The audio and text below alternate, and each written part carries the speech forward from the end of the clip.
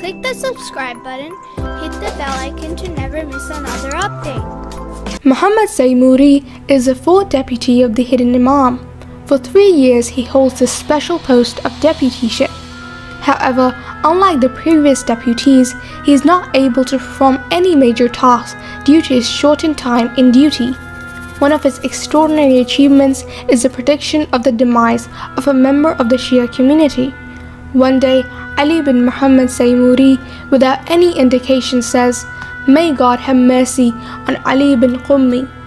Those who were present there made note of the date of this pronouncement. Later, the news came that he died on the very same day.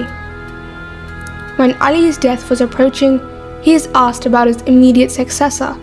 In this regard, he shows a signed letter written by Imam Mahdi himself. In the name of God, the Beneficent, the Merciful.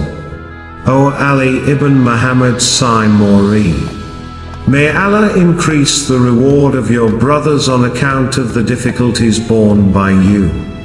You will die within 6 days. So prepare yourself for the inevitable. Do not appoint anyone as your successor, because your demise will mark the end of the minor occultation and the beginning of the major occultation. I will not emerge but after a long time, when the hearts of the people will become hardened and the world will become full of injustice, tyranny and oppression. But as for the problems which will arise in the future, tell your Shias that they should refer to the narrators of our traditions for their verdicts, as I am Allah's proof to them. Whatever is narrated by the learned scholars upon whom you are having trust should never be doubted.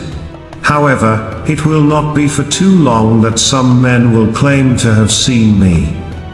Anyone who makes such a claim before the coming out of Sufyani and the sound from heaven announcing my reappearance is a liar and an impostor.